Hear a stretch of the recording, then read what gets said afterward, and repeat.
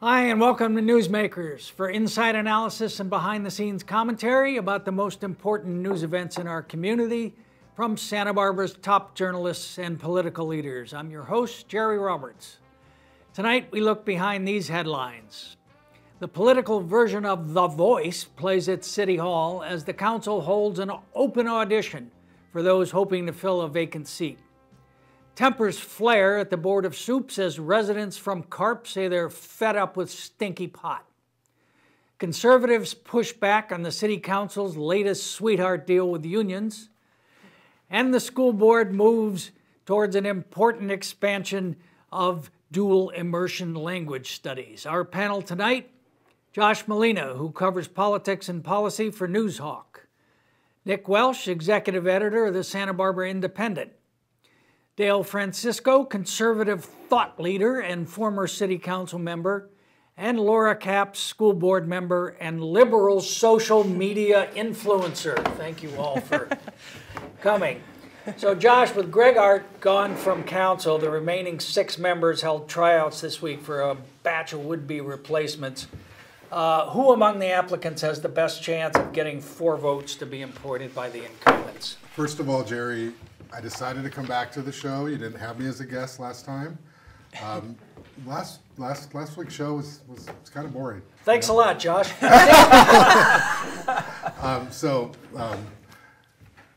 Bonnie Raisin is your favorite, apparently, from reading your coverage. No, the 10 people interview for 1 seat on the city council. So it's super intriguing because you don't really see this happen very often. Most of the time people run and they get endorsements and they raise a lot of money, and then election night we have to figure out who's going to win.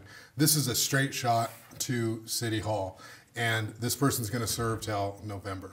So it's and then can run again. They can run again. It is very intriguing because you have people who would never mount an actual campaign who get to interview, and the most awkward interview in the world. It's 5 minutes in front of everybody to see, and you have people asking you questions like, what is your opinion of Santa Barbara's position on the environment? You know, it's like, how am I supposed to People who answer? shall be unnamed. Yes.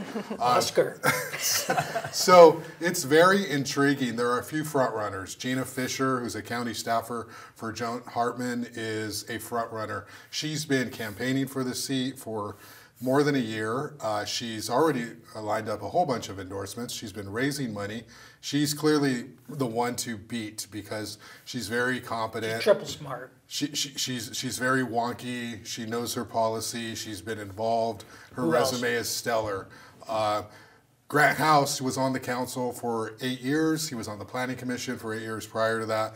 He's sort of an insider candidate. He's been around a long time. Everyone knows him at City Hall. So he's also somebody who could get some votes. And the interesting thing about him is there may be a little payback coming his way. He cast the tie-breaking vote that put Randy Rouse on the council to run for office back when Doss was elected to the assembly.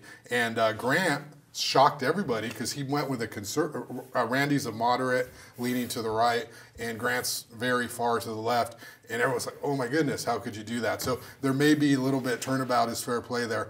A bit of a surprise. Yeah, I'm getting to it, Jerry. Okay, I know this is your personal favorite of the night. I know, yeah. So who was that? Sneaking her way into my story was surprise candidate Megan Fromming Harmon. And she was very impressive. She was the first one to go. As far as I know, she's not the first one to interview. She's not been really involved in a lot of stuff, but she nailed the interview. I mean, if you were giving her points for how to interview. And she's met with every member, she pointed out. She spent time with each of them. Yeah, so she worked it. So I'm sure she's going to definitely get some votes up there on the council. And she may actually be the compromise candidate because you've got some of the old school City Hall people pushing for Grant House, and then you have sort of a lot of the ideologues. Well, it's not 100%, but you've got some of the people on the left going for Gina Fisher. Maybe there's a compromise in the middle because that vote's probably going to be 3-3, and maybe Megan will slip in there. There were most of them interviewed very well. It was impressive. It was impressive. It actually was a pretty good group. What's her name? Heaton, who was Brittany. She's been with the Neighborhood Advisory Council for 3 years. She works for the county. She works for the county public works and the transportation planner. I mean, she has massive sort of expertise when it comes to government and sort of the mechanics of it.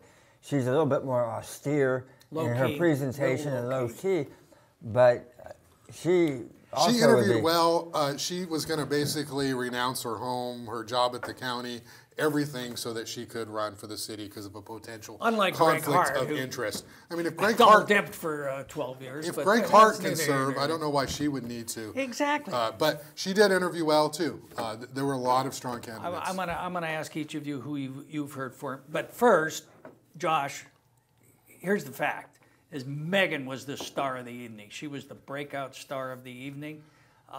Gina, very smart. Everybody knew it, but she got outshined, I really thought, by the new kid. And Grant was Grant. You know, he was kind of playing to the crowd a little bit, and that was kind of over the line.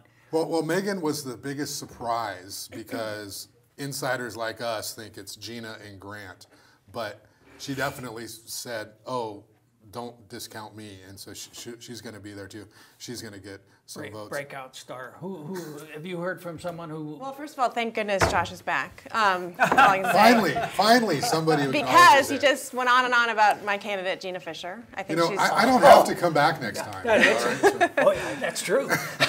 Yeah, Gina has such a strong breadth and depth in this community. She knows a lot. I've served with her on boards. She's super smart and she works really hard. And I think if I were, I'd want to serve with her if I had the chance. What about who did you think shined? Shone? Scott Wren. Shined. You like Scott Wren.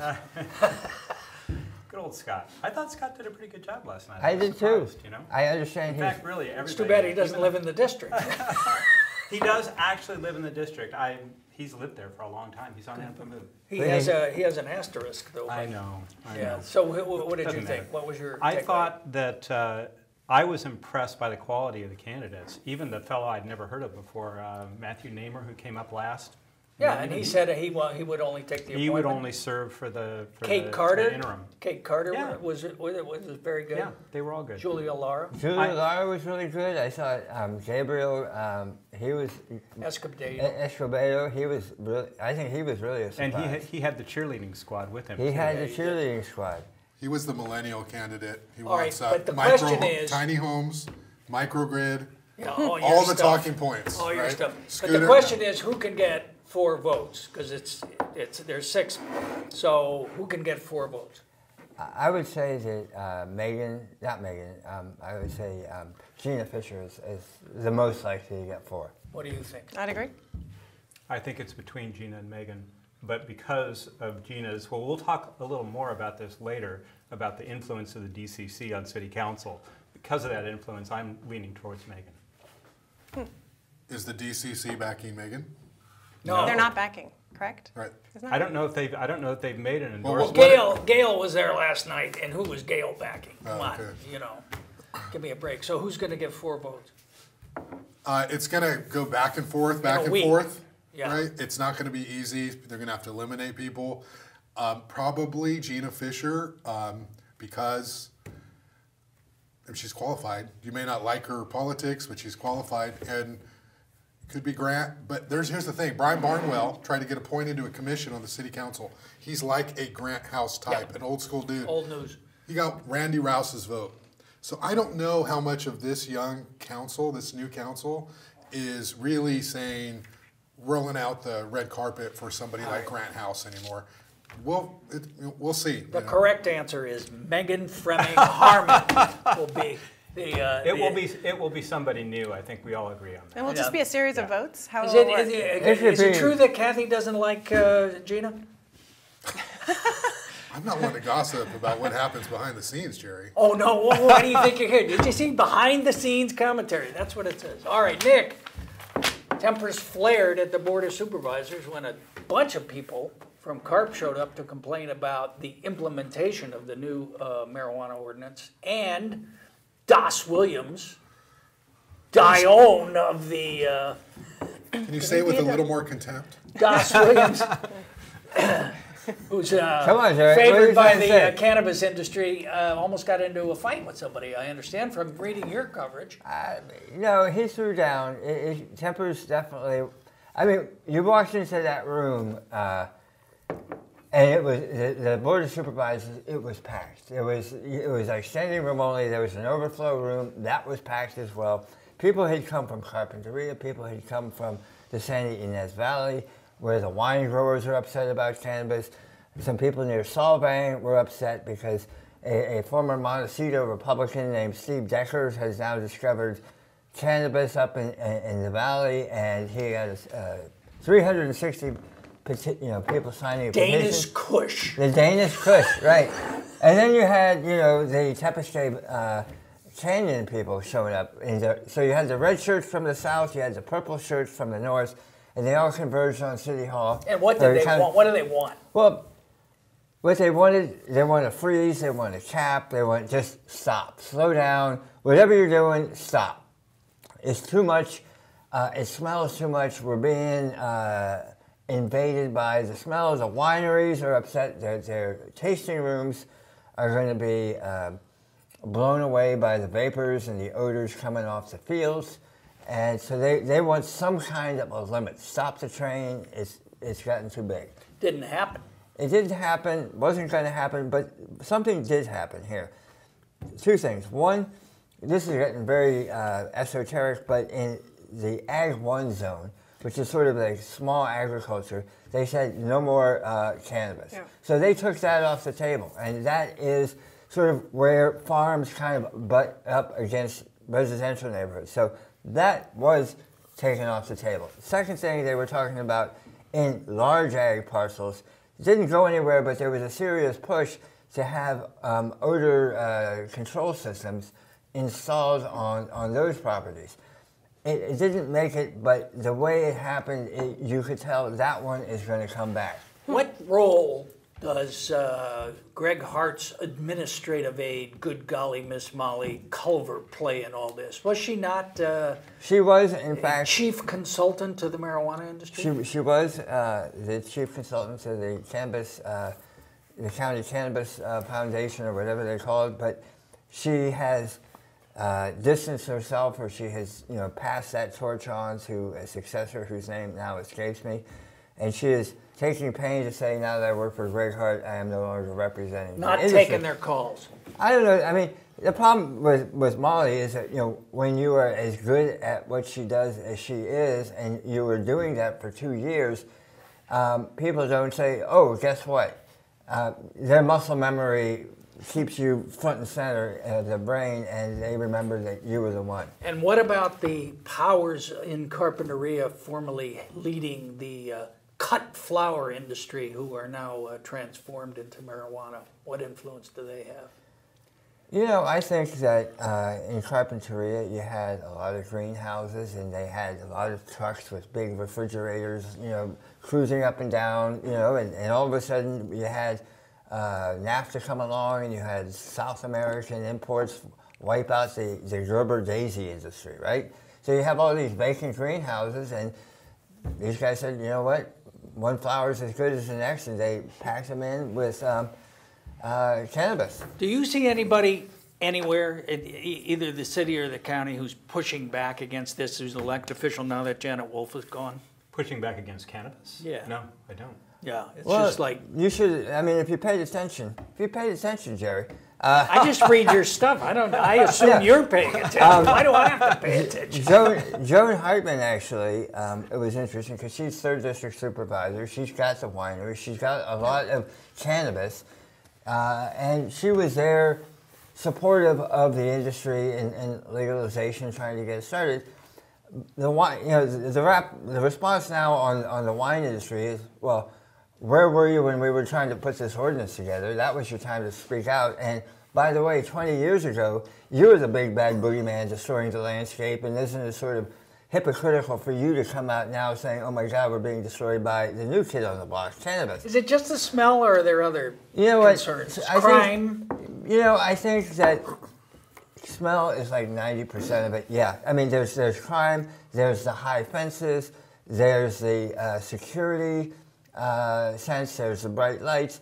So if you're in like Sleepy Hollow and you're enjoying your bucolic life, and all of a sudden you got a guard dog next door, and you got some weird goons in uniform. And the speed, right? I mean, 2,000. Didn't I read 2,000 permits? I mean, it's rapidly Yeah, we are. changing. Don't we have more than anybody, any other We county? have about 1/3, roughly, of all the licenses in the state of California. That's astonishing. I mean, more than Humboldt, correct? More Talk than about Humboldt. burying the lead. Gee whiz. I mean, that's just I a buried lot of it. change. more than Humboldt. We've already written that, Jerry. I can't believe you just answered that. Actually, I mean, it's a... Once Kelsey Brugger left, I believe your marijuana coverage is really full. Really tanked. No, I mean, what happened was, anyway, Humboldt, they grow kind of much smaller scale operations. And the way the law is, in order to amass the acreage that we have here, you have to put together lots and lots of different licenses in order to get... So who's the czar at the county? What's Dennis Bozanich. isn't he trying to like build the brand Santa Barbara, Kush, Santa Barbara, whatever it is? Yeah, He's no. basically a marketer, right? You know, that's one way to look at it. I mean, the state passed a law, the voters voted for it. We wanted to have cannabis. I think Doss Williams to the south and Steve Labanino to the north said, you know what, it ain't oil money, and we need some revenues for the county. People support it. There seems to be an infinite appetite for it, so why not make some money? But it seems like there's a difference between voting for legalization and then voting for a new industry to come in, correct? Right? Yeah, there is. And overwhelm the place. Parenthetically, Yes. Lois Capps, former representative, head of the Cut Flower Yes. Caucus in Congress. Would she now be part of the Cannabis Caucus led by Representative Barbara Lee? You should ask her. No. All right. You know what was interesting? And our friend Annie Bardock is off the charts with this thing. She's got all She kinds is of leading conspiracy. a recall Doss Williams, make him sleep with the piranha campaign. Yeah, all right. Could be an opening. Could be an opening. I'm just saying.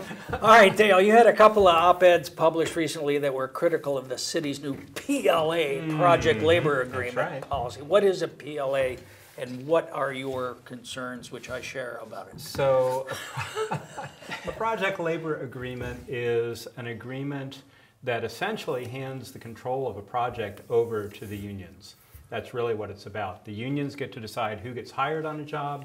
They get to decide what the work rules Anything are. $5 million and over? Is that what the... $5 million and over is what the proposed ordinance said. My concern, obviously, is that, well, even if that's all it is right now, there's no reason that the council can't say 2 years from now, well, it's working great for $5 million, let's lower it to $1 million. Or let's make it just all public works projects. And why is it? I mean, to me, it was a solution in search of a problem. Absolutely. Because Gregg Hart and Eric Friedman too, who was a great disappointment to me personally, but It's a bit harsh no, seriously, on because this issue. no, they kept saying, "Oh, this is going to help local workers," but it's not at all. I mean, just from a procedural point of view, this was one of the most astonishing things I have ever seen Santa Barbara City Council do. This was a major, an enormous change in policy. Public Works has been bidding jobs for decades the same way every city in America bids jobs, and that's through a competitive open bidding process. If you're going to change that, you're at least going to ask for a staff report before you do it. You're at least going to say, oh, here's the problem, this isn't working, this is how we can solve it. There wasn't any of that. No, Josh, as you recorded, it was a big jam job by Greg. I mean, what, did he lean on the staff? What happened? I don't think we should ever talk about PLA on television. We just lost half of our interview. Can we talk about, how Social Security interest rates are, Was it or was it not? Do you agree with We are good Dale on that it was an extraordinary breach of process? It was very fast, and it was very atypical for how City Hall usually Can you vets think of things. anything else that was a parallel to it? No. Okay. Well, I mean, there was a report. Rebecca Bjork, Public Works Director, she did weigh in, but it was more of we're going to have to figure it out later kind of thing, but we're going to go in this direction. So it was not, it was not really good public policy, and I don't think anyone really understands it. I think that some people are saying, it's not that bad, and others are saying it's terrible. Here's the thing. You agree with me, do you not, No. Nick, that it was a complete betrayal of the people who voted for Measure C? To raise the sales tax for infrastructure. Can you have a partial betrayal? Huh? I know. Can you have a partial betrayal? Yeah. Because betrayal is a betrayal. No, you can have a partial. No, I mean, this is the deal here. What's going to happen? Nobody talked about a PLA when they were out there. Randy Rouse is furious about this. You know what? You should start hanging out with Annie at some of these meetings. I think you're just looking. When you're waking up in the morning, and what can I get agitated about? I don't sleep. I worry about it. Here's the deal. I think what's going to happen is that they're going to mug that thing in some back room, and they're going to say, we're going to change. The PLA is going to stay intact, but they're going to, instead of reducing the trigger mechanism, so they're going to make it only for much larger contracts, and they're going to water it down. That's true. There has to be a long process, right? Or maybe delete it entirely. Or I mean, if there's a depending on who gets the. Depending on who gets put in that position in the vacant seat, that could change things. What they said was, we're going to have a PLA. Okay. Well, we saw what the county went through in negotiating one, and in the end, one of the unions refused to sign it, so that went nowhere. So here's my conspiracy theory. This is my Pollyanna conspiracy theory, which allows me to sleep at night. This was a complete cram job by Gregg Hart to pay off his union benefactors a priori at the city level, so that when he goes to the county and those same unions say, Gregg, we want your support on these oil projects inland. Ooh. They are going to put out hundreds of thousands of metric tons a year. Gregg will say, dude, this is my get out of jail card. Boom, I already paid you. Leave me alone. Now, that is my theory. There is no evidence to support it. No evidence to support it. Welcome to Newsmakers with Alex Jones. All right, we got it. So Nick, what about the more likely scenario that Gregg says, look at the wonderful thing I did for you at the city, now I'm going to do the same thing at the county. Salud couldn't pull this off, but I can. Well, the county already has a PLA, and it's not working. Is Gregg going to run? No, it doesn't have a PLA because it never got signed. It never got signed. Okay. All right. All right. We'll talk about the Monique musical chairs later. Oh, all right, Laura. So two things on the school board. One, you voted to take the first steps to install dual language immersion studies. What is that, and why does it matter? Because bilingual education is coming back, and I think politically it matters a lot. We've seen a huge change from 1998 with Prop 227. A lot of us remember that. It was very divisive, trying to get rid of bilingual education. And this district, our district, made national news because we did it. And now there's been a group of parents, fortunately, that kept it going at then Cesar Chavez Charter School and now Adelante. And they're really paving the way for what, by all accounts, studies show is a really great way for kids to learn. So it means it's a way of learning bilingual by doing 50% of your language English and a partner language, often Spanish. But, or even more sometimes. Yeah, exactly. Yeah. And it's good for your cognitive ability, it's good for your cultural sensitivities, it's good for your disposition, and even helps with onset of dementia. I mean, there's all of these ways, studies. Well, wait a minute. Why do you point to me when you say onset of dementia? We need to get Is it good for arthritis on also? It's good for everything.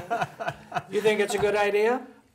I had never heard that we were going back to bilingual education. Well, it's until I read beyond bilingual, isn't it? It's dual immersion is actually where both languages are taught about 50%, and so we're looking at a new program that will be in the junior high in 2 years from now. So we're taking time to figure out how the best way to do this, starting in 7th grade, and then also a program in the elementary school. But right now, the district does not have it. And it's the best way to learn language. That's when, developmentally, people are... Exactly. And there's 450 of these programs currently in the state of California since 1998, when they were essentially banned.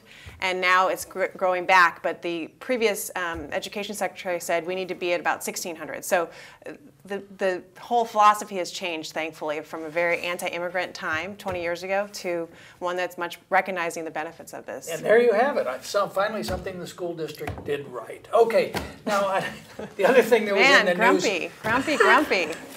At San Marcos, we had another incident. It amounted to nothing, but it just, once again, that's it's not a troubled school, but there's a lot of unhappy people left over from the Ed Behrens thing. Yes. And you said from the dais that the most important thing we're going to do this year is pick the new principal. Yes, one of the most important things we're doing this year is to pick a new principal at San Marcos High School. They had a big scare yesterday. Fortunately, it's on Tuesday. Fortunately, it was nothing. There was not a gun scare. But a radiator hose. But I think the communication system, as much as it was horrible that the students and their parents and the staff had to go through this, I heard from some parents that they were pleased by the way in which it was handled. Yeah, and obviously the sheriff's department. I mean, and the student did the right thing to call 911 when she thought she saw a man with a gun in the parking lot. What's the status of the principal search? It's ongoing, and involving parents and involving students and teachers, et cetera, but has yet to come back to the board. You and Kate Ford expressed some early reservations about the process and whether it involved enough parents and enough of the community. Are you comfortable with it now? Not fully. I think that there could have been more involvement of parents at the beginning. Yeah. But they will be part of the interview process when it's to that point when there's finalists. All right. Anything new on the Behrens suit? Not that I know of. Maybe you do. They're expecting a ruling out this week, aren't they? Well, about the secret memo right. that was allegedly used, according to Barry Capello, who's representing former Principal Ed Behrens, that was allegedly used to oust him, even though he never had the chance to respond to it. I know you can't talk about that, but is it true or not? All right. Well, thanks to Josh Molina, Nick Welsh, Dale Francisco, and Laura Capson. Thank you for watching. Please visit our website, newsmakerswithjr.com, to check out my blog posts on politics and media in Santa Barbara and beyond, and our YouTube channel, where you'll find an archive of past shows and interviews should your insomnia be particularly troublesome. Thanks again to our director, J.P. Montalvo, to our crew, Lizzie, Ryan, Elliot, Andrew, and Vincent. And as always, to our high-ranking, senior, high-powered, high-energy executive producer, Hap Freund. Thanks. We'll see you next time on Newsmakers.